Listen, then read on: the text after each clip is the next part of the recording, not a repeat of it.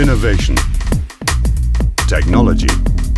RECOM. We power your products.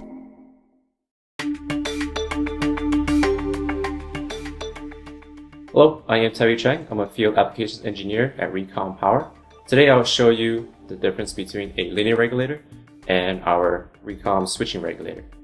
Linear regulator has been used many years in designs, but however, due to the poor efficiency and the heatsink requirements, there's been replacements. So here we have a linear regulator. Input voltage is 12 volts.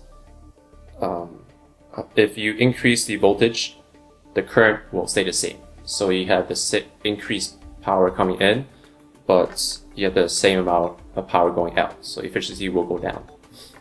Also, it doesn't have short circuit protection. So if you short circuit it, the input power remains the same, and the short circuit will draw more power.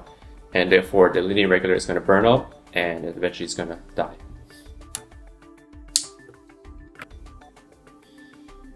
So here we have our RECOM switching regulator. It is a drop-in replacement for the linear regulator. We have efficiencies up to 97%, so only 3% is lost due to heat. So no heat sink is required. So here we have the same input power. However, if we increase the voltage, the current will go down. So we have the same input power.